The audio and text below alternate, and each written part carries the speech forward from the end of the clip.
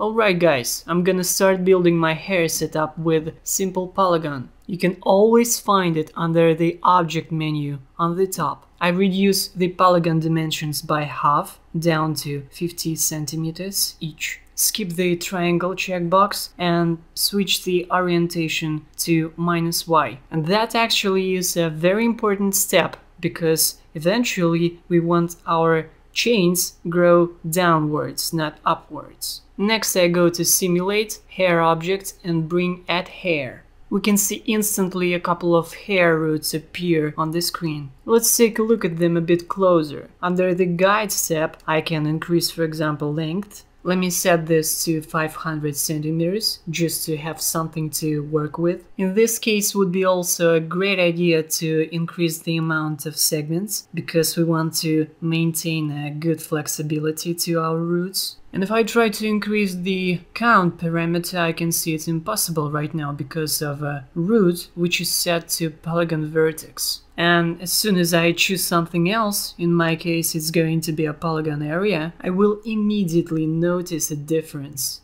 Okay, for now it looks like we are done with this tab and we're ready to move to the next one. A hair tab might be a bit scary for the first time, especially when you notice 5000 units by default. But everything changes when you switch root parameter for as guides. Next we should go to a Generate tab to do a couple of things. A Render Hair checkbox should be turned off and type parameter should be switched to spline because in the end we want spline dynamics, don't we? Okay, next one is Dynamics tab, which is simply vital for us. We can leave guides as is, but we have to decrease the amount of steps down to 1. Otherwise, we get crazy jumpy madness going on with our hairs instead of real dynamics. And don't forget to compensate this shift with increasing the amount of iteration up to 10 or to something around. Now let me take a brief look at what we've done here so far. Seems like everything's fine. And I really have an itching to make some more room here, cause 90 frames is not enough for me. Alright, now it's a good point to dive into some Xpresso. Right click on any object of my scene, Cinema 4D text, Xpresso. This brings up an Xpresso editor. I simply drag my hair object into editor window. Right click on the empty field, new node, hair, general, hair points. Bring in an object output, then link it to object input of hair points node. And of course, we need a few more inputs here. I introduce index and dynamic position inputs. I set dynamic position, can be found on the top of the list. And to demonstrate the whole point, I'm gonna get a null object. You can find it as usual under the primitives menu. I drop in null to editor, go to coordinates, global position.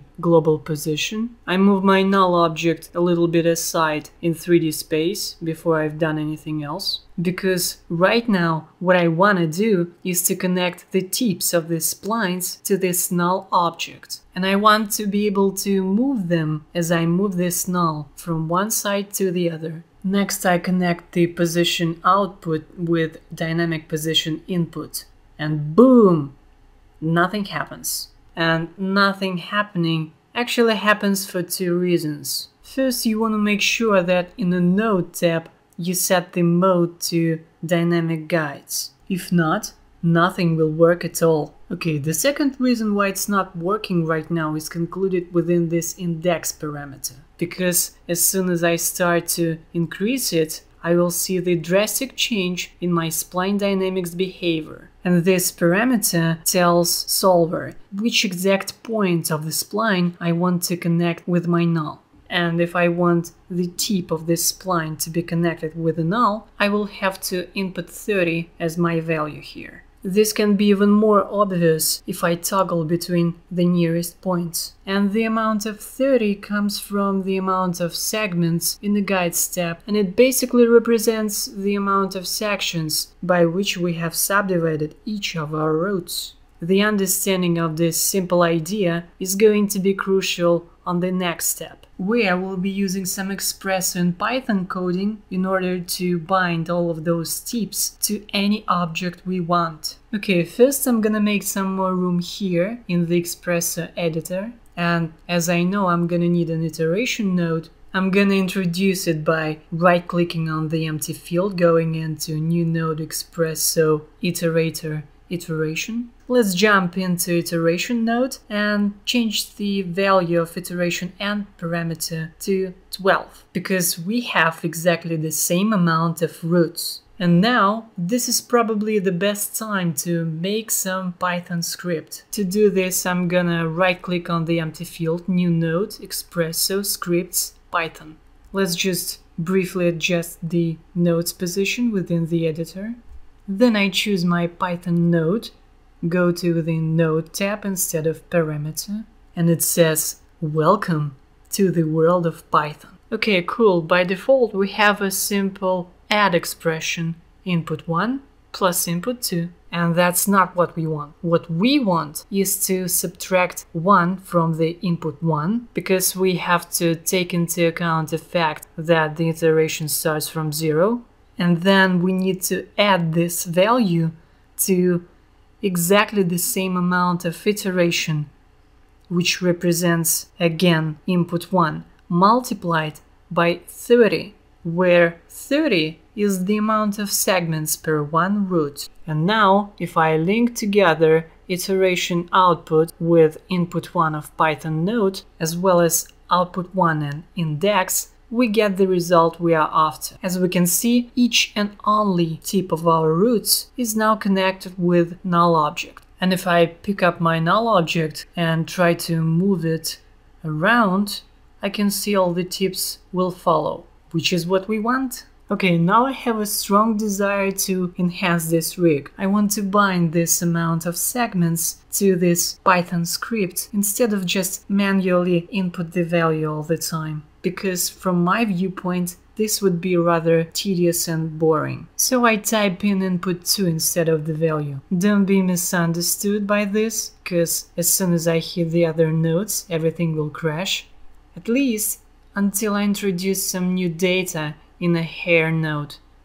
I go to guides, then roots, segments, and I got my new output, which can now be easily connected with input 2 of Python node. Well, congratulations guys, we have two wins here. First, we successfully restored our crashed algorithm, and second, from this point on, we don't have to mess with our script in case if the amount of segments should be slightly changed. Alright, in my opinion, this null did a great job for us. Tell him bye. I'm gonna also get rid of it in Object Manager, press delete, and let's go in for matrix object inside MoGraph, a very useful thing which might be a little bit tricky to use for the first time. I changed the mode to radial, then I switched the plane to XZ, increased the radius up to around 300 centimeters or so. You don't have to be precise here, because we can always adjust this value later. Okay, let me spend a few seconds choosing a good position to let you see what's going on here. Okay, cool. This time we want to connect tips of our spline not with just single null object, but with the matrices of our matrix object. And to do this, I'm gonna drag my matrix object into the Xpresso editor window. New node, motion graphics, data. I connect matrix and data nodes as objects like this. You can see the node changes its color, which is in this case a good sign. I bring in a position output of data node and connect it with dynamic position of hair points node, and boom! Instantly all of our tips just jump onto one of those matrices like on a girl. And of course we can easily play around with this. We can press E key and move it up and down, press R button to get access to rotation tool, fall down into matrix parameters and discover that everything of it is animatable. And we can simply imagine the world of possibilities here. But what if I want to populate all of those tips among all the matrices? In this case, I will use one more node. New node, Xpresso, calculate math. Let me adjust the position, and we're about to be ready to switch the mode to modular. Next, I'm gonna set the constant value of 12 as input 2, connect iteration with input 1, link the output to index of data node, and here we go! Just take a look at this beauty. Again, we can play with this as long as we want, because right now we have a fully functioning rig. Take a look at this. Alright, let me show you some more tricks to do. If you jump into this math node within the Xpresso editor, you can play with the value of input 2. Once you do this, you can find those tips jumping back and forth between the available matrices. Okay, let me quickly go back to its initial state, which was the value of 12. Another major playground here is the iteration node. By playing this value, we can see each of those tips falling off in its turn. And if you want, as an improvement, you can also bind these parameters together using a constant node. Or maybe something else like a user bar. And if you don't know what user bar is and how to establish it, you can always find it in one of my micro tips. You can do absolutely everything with it.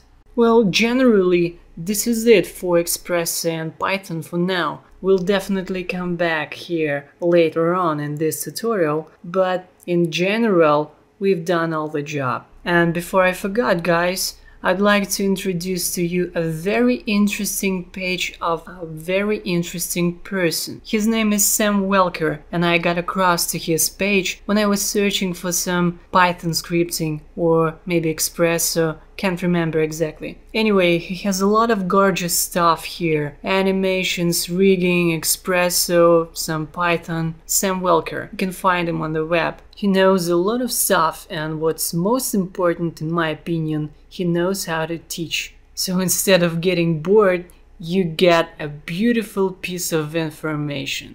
Sam Welker, keep an eye on him. Well, and for now, ladies and gentlemen, let's continue the show. Let me close this window, choose a good point to observe, and finally start building our chains. The goal is to simply grow them along each of the routes. I'm gonna start with building a simple chain link. Two simple spline primitives will help me in my beginnings. One of them is circle and the second one is rectangle. To drop them both on a scene, again I'm using primitives menu. I set the width parameter to 200 centimeters, click on rounding checkbox and double the radius. Make a scale a little bit more appropriate with the help of T key on the keyboard. And it's time to use a sweep NURBS. It can be found under the generators menu. Let's drop both of the primitives in. Keep an eye on the order, it really matters. Again, T key for the scale. And I'm gonna zoom in just to see what's going on. To decrease the amount of polygons on the scene, I'm gonna work with spline primitives parameters. And those of you who really watched the micro tips already know what should be done. I go to circle primitive, choose it, and then lock down its panel. Come back to sweep NURBS to see the changes and start to increase the value of angle. About 30 degrees looks quite reasonable for me. Unlock the panel and go down to rectangle options.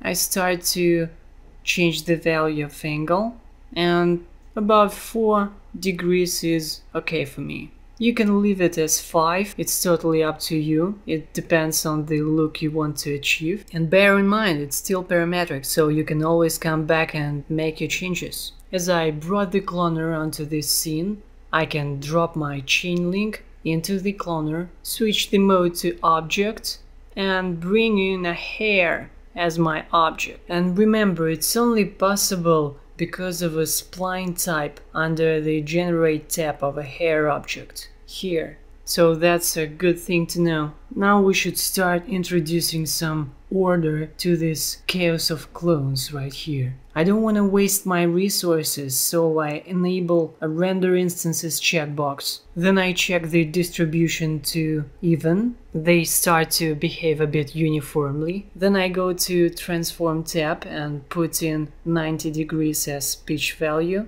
Now that seems to be a better direction. Let's come back to Object tab and play with the amount of clones. Count parameter should help us. It's better to turn off the loop checkbox. This will help to adjust the position of lost clones. Smooth rotation checkbox will also be useful. And finally, we have to decrease end slider to 1 or maybe 2%.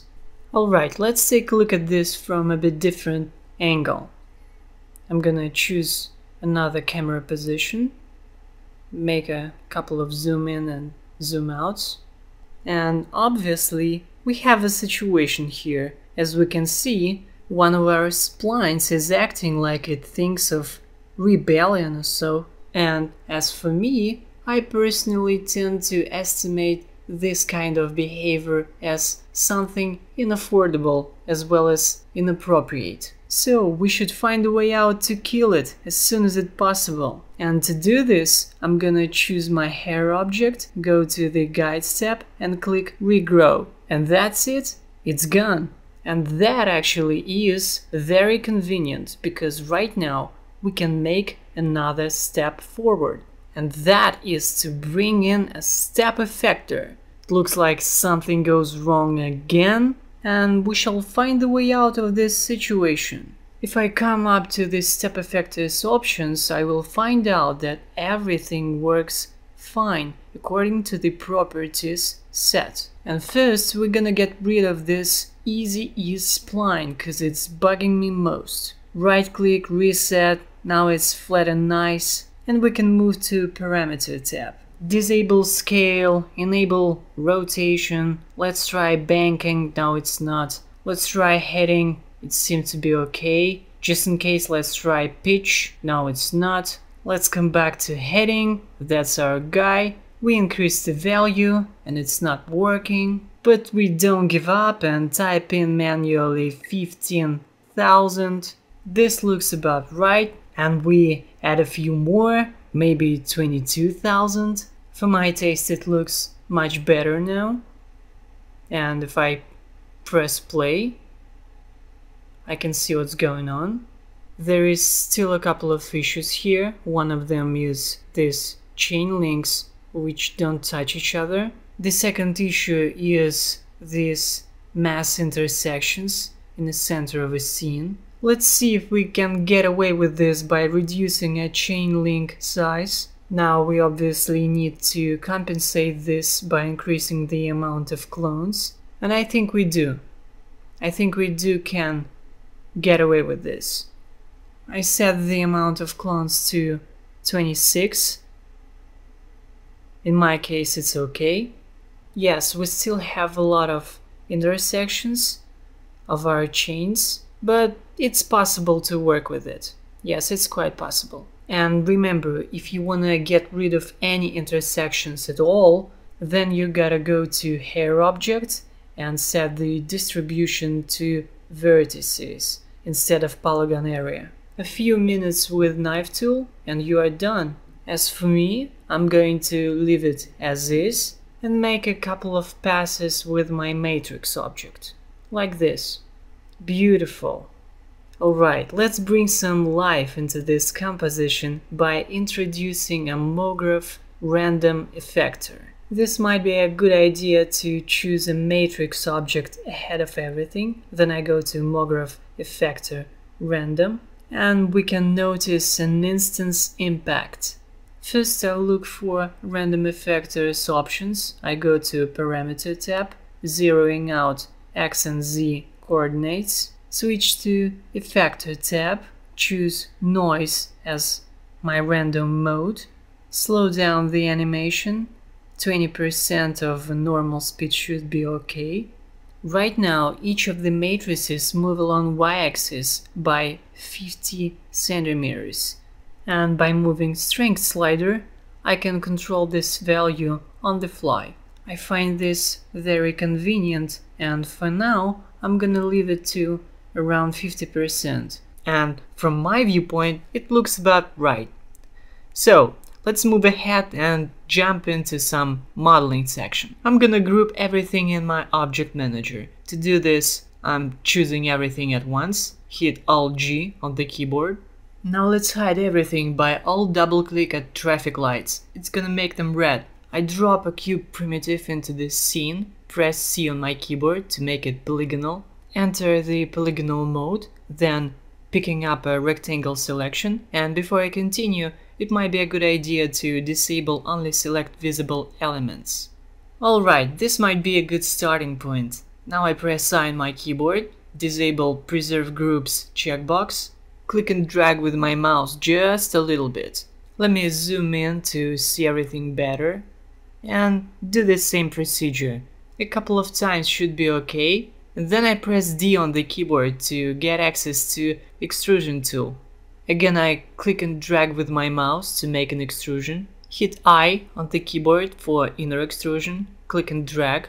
Repeat this a couple of times. By the way, you don't have to be precise while you are following me. Hit D button on the keyboard, then click and drag to make the extrusion outwards.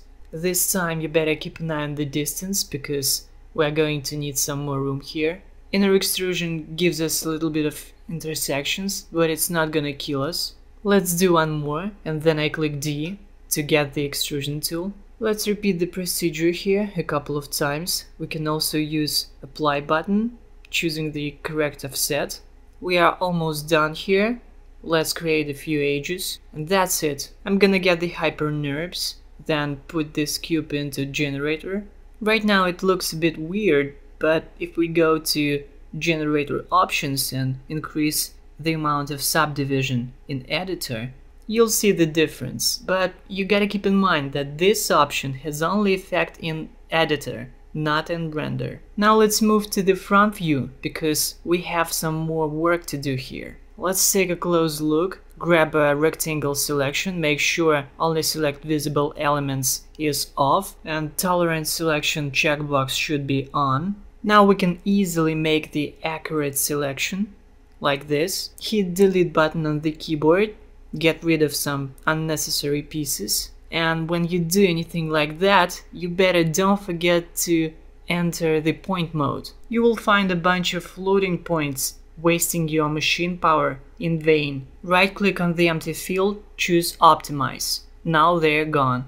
I'm gonna fly in a bit to see the angle better. Gonna choose my loop selection, pick a nice polygon selection, hit delete on the keyboard to get rid of it. Don't forget to access the point mode and click optimize to delete the useless points. Go back to the polygonal mode, right click on the empty field, choose close polygon hole, pick up a live selection, choose a new polygon, press D on the keyboard and make an extrusion towards the center of the object. Let's create a few more edges inside and let's lift this polygon a little bit higher than the middle line of this cube, somewhere around there. And now if I turn on the hyper NURBS, I will get it nice and round. Again, I highly suggest you to bear in mind that if you want this kind of roundings within your renders, you should keep an eye on this option right here called Subdivision Render. You will always get a nice look, but it does increase your render time. Alright, next we are going to be building a tomb, which we need for two purposes. First, it's always cool to have a tomb in your shot, and second, it's gonna be hiding some of our intersections.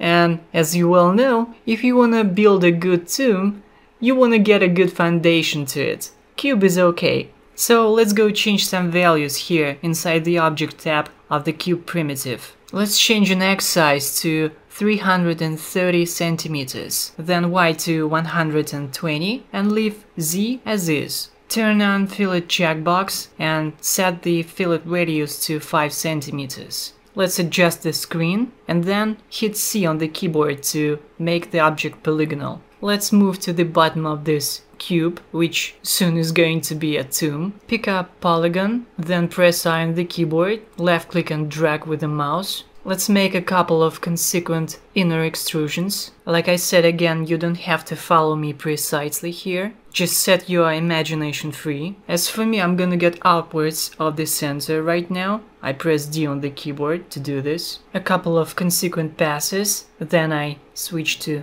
I key on the keyboard. Click and drag, then D key again to make an extrusion towards the center of the tomb. And that's actually very important here, because we need to hide the roots of our chains here, and that's actually a good opportunity to do this. A couple of consequent inner extrusions, then hit the D key and make the extrusion towards the center to hide the roots even more. And we eventually come to something like this. And it's time to fiddle with the top side. Just a few passes together to mount our tomb. Highlight the central polygon with Light Selection tool, then press I on the keyboard and make a couple of inner extrusions. Then we will go just a few centimeters downwards using D key on the keyboard to form the hollow for placing our text or maybe some logo. Okay, for now just a few more inner extrusions using I key on the keyboard to finish the job here. Okay, cool, it's done. And now it's about right time to form some barrier or something, because we need to introduce some extra geometry here to make it come to life, because right now it looks the way flat. I pick up a loop selection tool within select menu, get the extrude tool and make an extrusion outwards the center. Like previously, I make this set of extrusion, not just one. And now it's time to add some extra geometry to the sides of this tomb. You should press K button on the keyboard to get access to a knife tool. Then you should enter a plane mode, choose XZ as your plane. Then simply double the amount of cuts as well as the spacing between them. 2 mouse clicks should do the rest of the job right now. Then I consequently press U and B buttons on the keyboard to get ring selection tool, make 2 selections along the cuts I've made. And guess what? Press D key on the keyboard to make an extrusion. Eventually I get something like this. And now it's time to introduce a HyperNURBS generator. I drop the cube into HyperNURBS and I get something much more likely to be a bath rather than a tomb. Now that makes us bring our knife back. Press K button on the keyboard to get knife again. Then go into loop mode. And from this point on, just 4 tiny cuts will bring us back to our way. Let's finish the job and take a look at what we got here. Let me quickly enable HyperNURBS to make it nice and round. Observe it from all the directions. And that's about it. We've done with the tomb modeling section, and it's time to introduce some logo or maybe a text. I grab the mode text, rotate it 90 degrees along y-axis. Again, you can use R key on the keyboard to do this. Right now its axis is aligned to the left, and we can easily fix this by choosing a middle position. Now I want to move it a tiny bit upper, so I press E key on the keyboard and change its position using Move tool. If I go then to Caps tab, I can easily turn on Fillet Caps. And of course we want to increase the amount of steps and decrease the radius down to 3 centimeters. Now let's make it a little bit smaller by pressing a T key on the keyboard.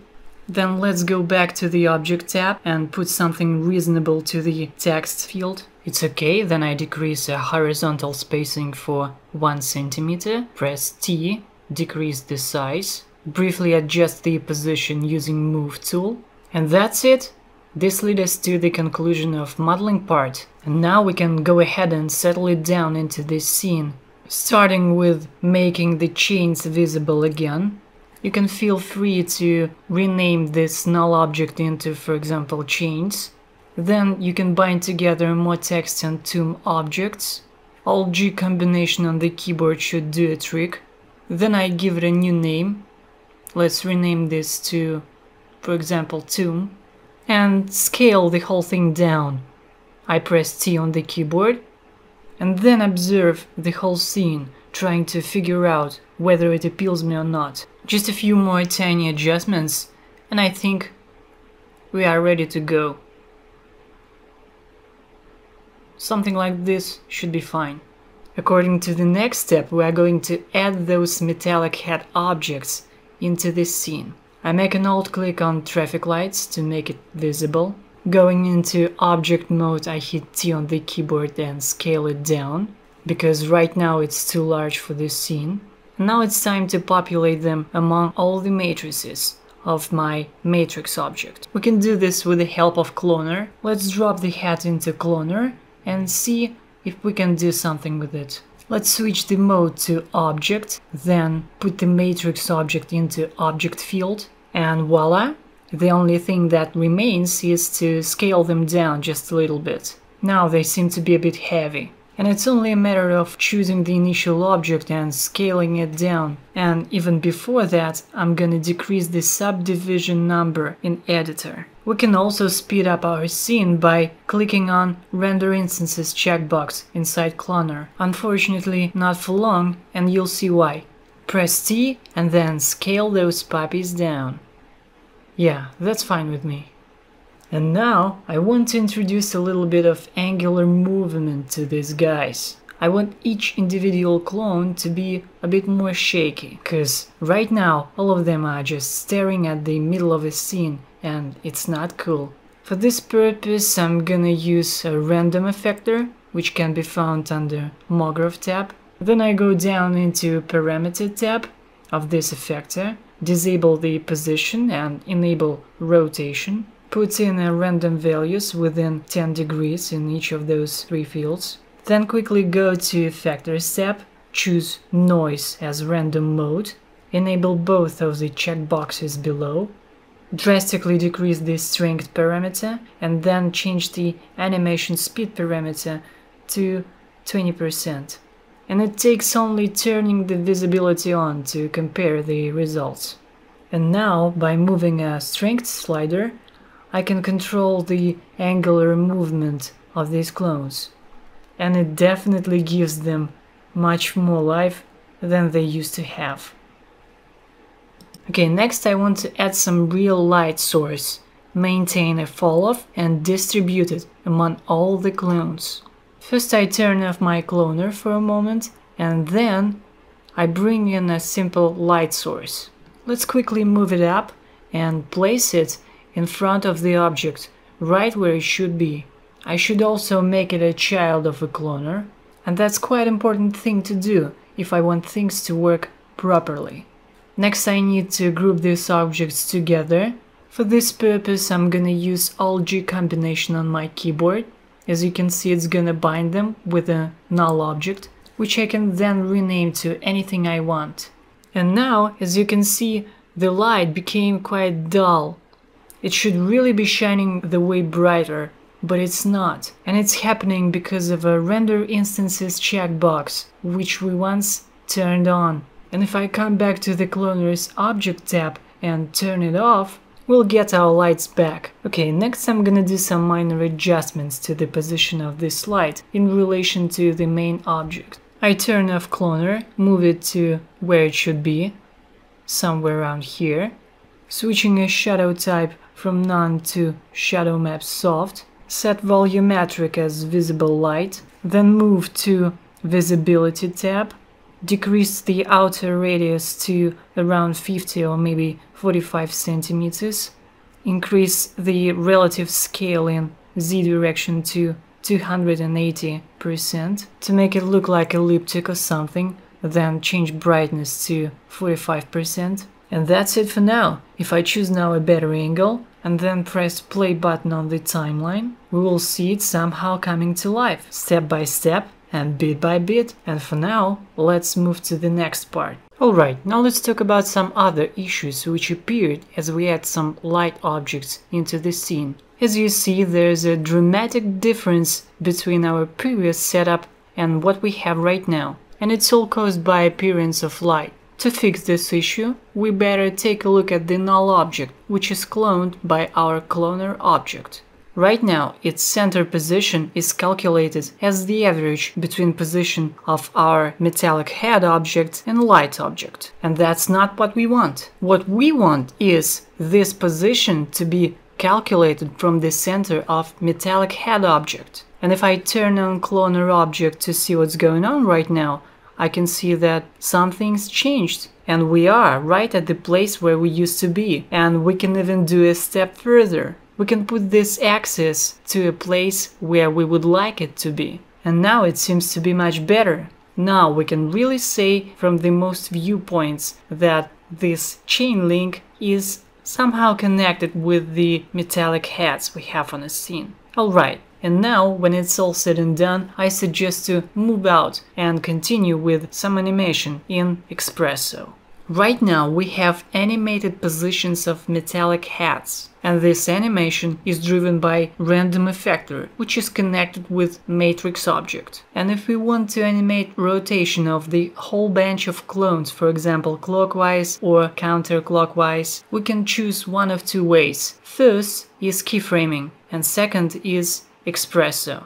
And you already know the choice. I make a double click on the existing Xpresso tag, make a right click on the empty field, new node Xpresso calculate range mapper. A very useful node which might save you from almost anything at any time. I set the outer range as degree, then I go to parameter tab and change the value of 360 to 55 degrees. And it tells range mapper that we only want values from 0 to 55 degrees as our outputs.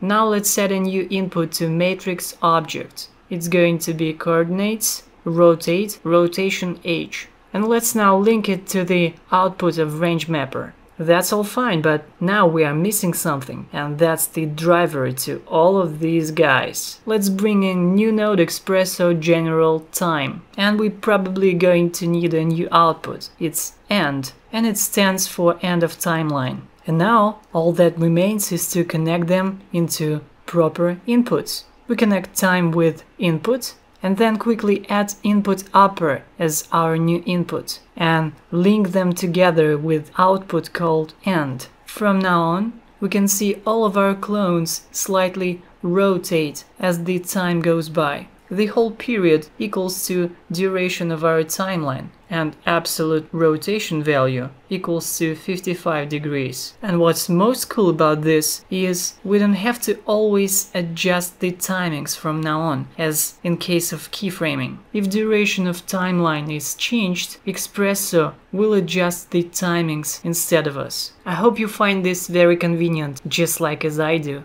So now let me tell you a few words about texturing and some materials. Double click at the material manager to get the dummy material. Let's rename it first. I'm gonna call it 3DB as it's going to be responsible for my text. Let's jump into color channel and give it a very dark and slightly bluish color. As always, you don't have to be precise with this. Take it as just something to aim for, not something to strictly follow to. Next, let's activate its reflection channel, because this material is going to be highly reflective. Set blurriness to 7%. Basically, reflections are all it's made for. Then jump into specular and change the preset to metal. Let's close the window and simply clone the material. By the way, I use Ctrl button to do this. First I need to change the title. Something like chains does make sense to me. Let's go to reflection channel. Click additive checkbox, then go to Fresnel shader. And that's it for this material. Let's clone another one, give it a new name. This one is going to be for tomb, and I'm gonna call it exactly like that. Let's enable a bump channel, dive into texture, choose noise. Let's scroll down into its settings, decrease the global scale parameter to 20%, or maybe even to 12%. We should get a pattern like this. Alright, now let's stop making these materials and let's start assigning them to those objects which they need to belong to. Let's assign chains material to both metallic head and chain itself. To simply clone the material, I need to control and drag it onto the object I need. Next, we are going to add the tomb material onto the tomb itself. For this purpose, I will find the object in the object manager and drag the texture onto it. I do exactly the same thing with my final material. Now let's do some cleanup. closing some unnecessary hierarchy, rewind the timeline, and put the matrix object just a little bit higher to let those lights illuminating the object. I press play to see the scene in its glance, and that's it for the texturing section. Alright, now let's talk about baking some cache. A very handy procedure which usually saves us some nerves and efforts. You simply go to hair object, then to cache tab and click calculate. Once it's done, your cache is baked and you are able to move back and forth along your timeline. A very useful thing. And now it's time to prepare our scene to final render. First I group all the objects within this scene into one single group and call it scene. And then I'm gonna cheat and use my rigging solution called HDR Rig Pro. You saw the benefits of using it in my previous tutorials, where I use global illumination to light up this scene, and the presence of separated lighting map and reflection map became obvious. And now, since I'm not gonna use GI for this particular scene, I can only use reflection map and one of the HDRs from showroom extension to fulfill this scene with reflections you so much like in the announcement. By the way, you can always adjust the brightness of them in the options down below. And as always, it takes just a few clicks to do this. For now, I turn off scene by camera checkbox and prepare the scene for the multiple shots. And I start doing this by bringing in some new cameras. We had 4 different shots in announcement, so we need 4 cameras to do the trick. Let's get started with the first shot. I jump into first camera and place it somewhere under the tomb. Let's get a bit closer to the branch of this chain. I want to leave the closest part of the chain to the left side of us, because natural rotation movement caused by Xpresso will force it to go to the right side of us. Sometimes it can be a bit tricky to find the good position, but we gotta figure something out. We can also use timeline to our advantage, because each position will not be the same as the time goes by. And when you think you've made a good choice, you can measure off around 90 frames and there will be your render time. And it would be definitely a great idea to write this number down, because people tend to forget the number. Okay, we established a good angle and range for the first camera, and now we can proceed with the second. I want to briefly choose some corner position and move my camera to the area around some of the clones. This place is supposed to be a good one. We can quickly make some final adjustments, and then we got to figure out the way to connect the position of camera to position of this particular clone. And to tell the truth, to solve this problem, all we gotta do is to make this camera a child of our matrix object, and that's it. I press play and watch the way camera is stick to this clone. Piece of cake, huh? Don't forget to measure off your 90 frames render range, and we've done here. Let's move to the next camera, cause next one is going to be the way more tricky. Let's make all the cameras invisible by double-clicking on the upper traffic light of each camera. It's gonna make our life easier, because right now it's a bit difficult to orient in 3D space. Let's fly out a bit and choose a nice, interesting angle for the shot. Let's switch to the physical tab of the camera and play with focal length parameter. You typically want a wide-angle lens for these kind of shots, so that's why you need to decrease the parameter down to around 25 or so. Let's now fly in closer to compensate the effect. Position should be okay now, so it's time to choose a good range of frames to render. Next we need to set up our last camera. This one's gonna be observing this scene from the rooftops, if we can say so, relating to this endless 3D space of grayish nothing. Let's zero out the angles of the camera and then set the pitch value to -90 degrees. So now it should be staring vertically downwards. Right click at X and Z coordinates to zero them out. Set the value of around 5000 units into Y coordinate, because we really want this camera to be far away from this scene. Now let's switch to the object tab of the camera again This time the angle is going to be extremely narrow. I'm gonna leave the value of it somewhere around 116. Make a few minor adjustments, like rounding the numbers. And then, of course, I'm gonna measure off a render range. In this final scene I also took around 90 frames, maybe a bit more, but in any case not much. Alright, now it's a good chance for us to fulfill the last scene with magic. I'm going to animate the camera for the last shot with 2 keyframes. Let's keyframe its current position, it's going to be the last one. Then let's go back through time and move the camera along y-axis. We can also give it a slight rotation value, about 2 degrees, and it really gonna look like a cherry on the pie. Let's make another keyframe right here. And finally, press play to make sure everything is looking like it should. Everything's fine for now, but right now we are really missing one thing, and I'm talking about that shaky movement you might notice in the final shot of the announcement. You can simply achieve this by animating your matrix object, going up and down. It takes just 3 keyframes, and I really think it's not a problem for you. Just don't forget to recalculate your cache when you're done with this. Simply press calculate button, and that's it. Alright, now we are ready for the render, and it's a good time to go into render settings. Press Ctrl B on the keyboard to access the main settings. Switch anti-aliasing to best and filter to Gaussian animation. Let's quickly get rid of hair render, press delete because we are not gonna need this. Let's quickly go up to output and change the frame range to manual. Remember I told you to write down your preferred frame range, so now it's the best time to put it right into these 2 fields. In my case it's gonna be the range between 600 and 700 frames.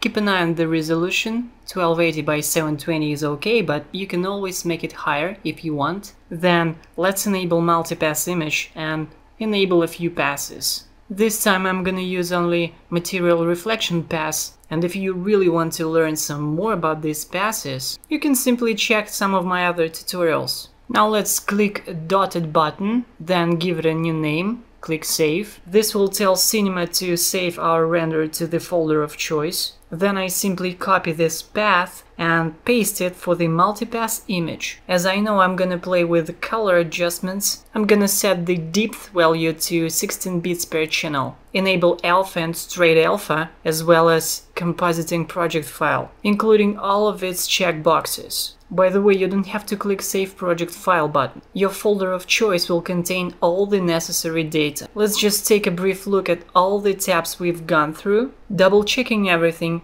must be one of the most useful inventions of all times. All of that looks fine, and now when everything seems to be correct, we can finally render this puppy out by pressing Shift R, and it leads us to logical conclusion of Cinema 4D part. Remember, all the magic comes in post, and we'll be using After Effects next to make it come true. For now, I'm gonna stop this render right here and use my previous ones to work in the next part. Alright guys, we're back in After Effects. As you can see, I've already prepared all of my renders, and this time I'm gonna start with changing the mode from 8 bits per channel to 16 bits per channel. You can do this by alt-clicking the icon. Next, let's drop our render to work area. Keep in mind that it's just a straight alpha and it has no background at all yet. And it means that we need to get some new black solid. Ctrl Y on the keyboard and press OK. Let's put this one below our render, highlight it and introduce some new effect. I type in ramp in Effects and Presets, choose it from the list. You can add it to the layer by double clicking at it. First let's change the colors. Let the white color be completely black and black be halfway gray. By doing this we get this gradient, but right now it's linear, so let's switch it to radial. So let's play with the radius of it. Let's increase the Y value of the start ramp to find a good position right behind the tomb. Next, let's enlarge the X value of end ramp. Remember that there is no magic value here, it all depends on your taste. Alright, next I'm gonna create some simple vignette, and for this purpose I'm gonna use a new black solid. Ctrl Y on the keyboard, press OK. Let's scale the screen to 50%, then take the elliptical tool, I click and drag with my left mouse button to make it grow larger. Press space on the keyboard to move the mask around. I click invert when I think position is fine. Press F on the keyboard for feather. Click and drag with my mouse. This will pretty much soften those edges. Now let's highlight the layer. Press T on the keyboard for opacity. Click and drag and lower it down. You can always click the I button to the left of the layer to instantly see the changes. That looked nice to me. Now it's time to make our material reflection path working for us. Let's drop it into our composition beneath vignetting layer. Switch the mode to add. And now, obviously, we gotta lower down the opacity because right now the effect is too high. In case of reflection passes, we gotta keep it as low as possible. The value of around 5% should be okay. I can even double the screen size to see the effect better.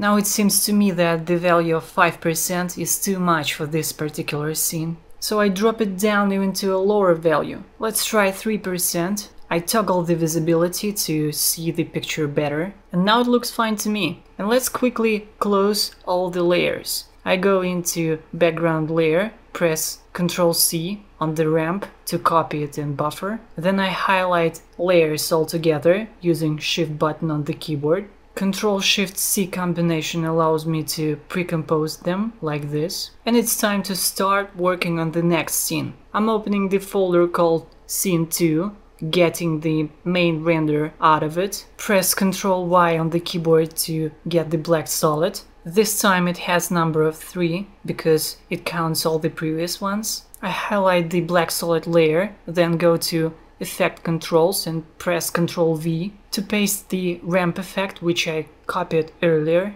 Now it's just a matter of adjusting our variables. Right now it's perfectly set up for previous scene, and right now we need to make some slight changes to fit it in the new one. Now let's bring some new black solid. Ctrl-Y on the keyboard, press OK. Let's put this one under Scene 1 layer. Again, I'm using Ellipse tool to make an elliptical mask. I press space on my keyboard to adjust the position of it.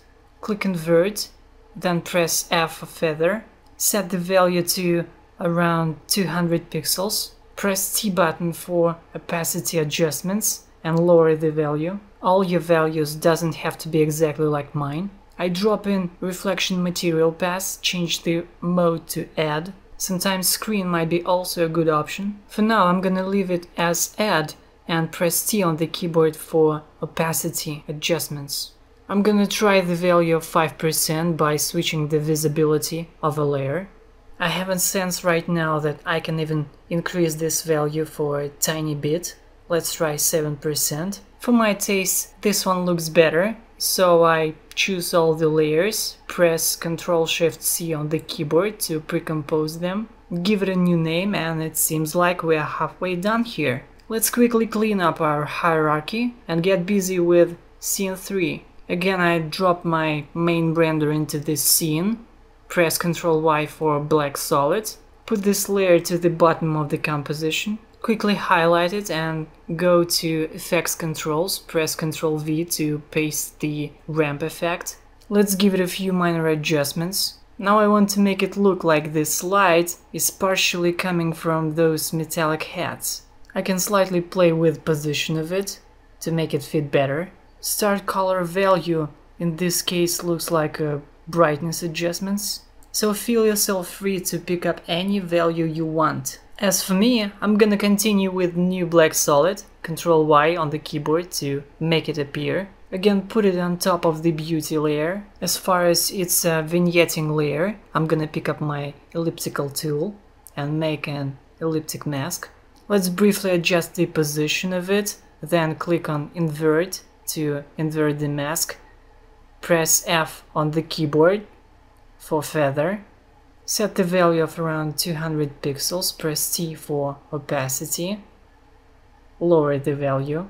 And that's it for this scene. I'm gonna highlight all the layers, press Ctrl-Shift-C on the keyboard to pre-compose them, give it a new name, Scene 3, and finally press OK. Alright, before even getting started with our Scene 4, let's change our composition's duration. And to do this, I'm gonna right-click on the empty field and then go to Composition Settings. A pop-up menu will appear and there will be an option for duration. And I'm gonna change it to around 400 frames. Let's click OK and then extend our timeline to full duration of the composition. I drag these layers while holding Shift button to constrain them to each other. I'm gonna make them all invisible for now, because I don't want anything to hamper me while I'm working with my final scene. I go to the project window and drag my renderer into the composition. First I'm gonna cut some of the frames down, because I was first too lazy to double check my dynamic simulations before rendering.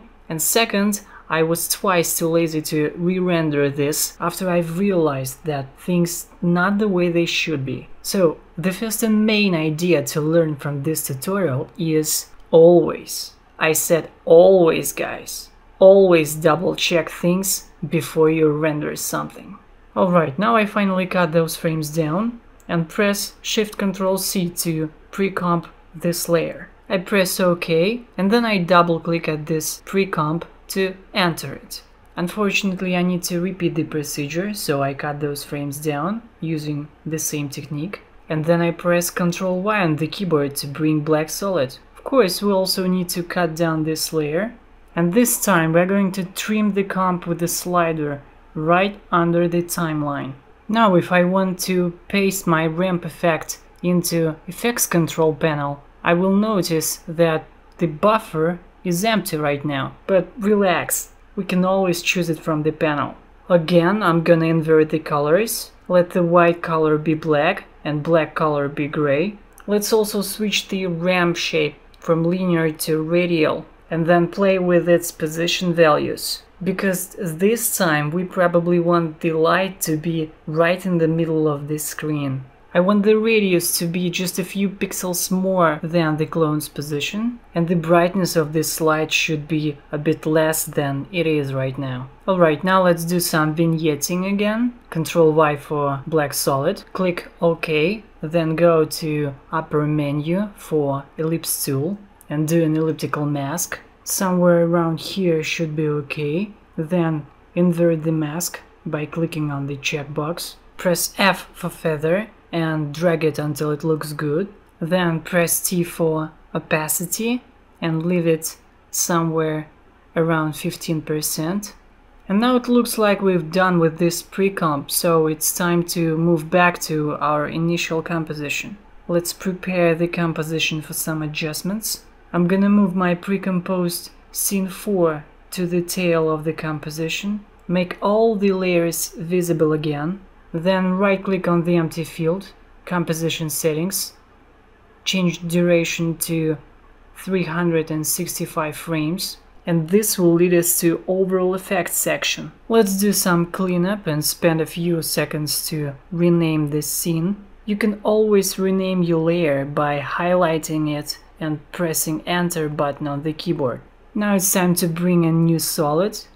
Press Ctrl Y, again press OK. This one's gonna represent the overall vignetting. To make a quick mask, this time I'm gonna use a pen tool. You can find it at the top right next to ellipse tool. Then I randomly click with my left mouse to complete the mask. Then I press F for feather and do a slight feathering. Press T for opacity and make it lower.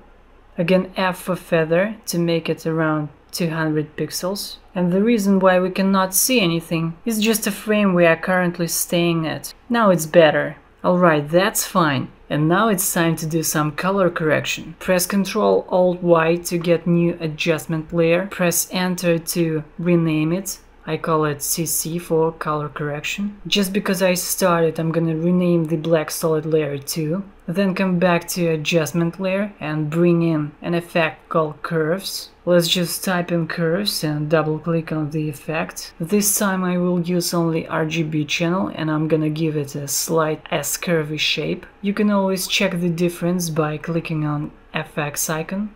And finally, I'm gonna introduce a hue saturation effect, which helps me with my final tunings. By default, it's gonna be it right under the curves, and it's just a matter of dragging it on top to restore the proper sequence. Let's reduce the saturation value by 1/3. And that's it, guys. Now we only need some motion blur to prepare this scene to final render. Let's get a new adjustment layer, call it RSMB for Real Smart Motion Blur. It's an external plugin and it's simply the best, so it's worth having it. Let's double click on the abbreviate, and this is where all the magic comes from. Default value gives us a brilliant result, and you can even take it to the next level by introducing some motion vector paths from Cinema 4D. In that case, you will have to set them up separately for each scene, and it shouldn't be a problem because the eventual result will overcome all the expectations. Okay, I've gone ahead and pre-rendered this composition, and we can finally compare the results I had in my previous render and the ones we have right now. As you can see, they are really pretty much the same. So we've done a good job today, guys. Played a lot with the spline dynamics module, went deeply into Xpresso. We even had a little bit of Python scripting today. We even gone through some simple modeling techniques, which allowed us rather quickly to prepare some simple objects to our scene. We also made some simple texturing and lighting, rendered our project using multipass, and finally spent a few minutes with post. Like I said, guys, we've done a good job today. And if you really believe it's already a 3rd of January on the calendar and no one else will wish you a Happy New Year yet, then it's definitely not your case. Happy New Year, guys, and wish you luck. Truly yours, Alex V for 3D Boom.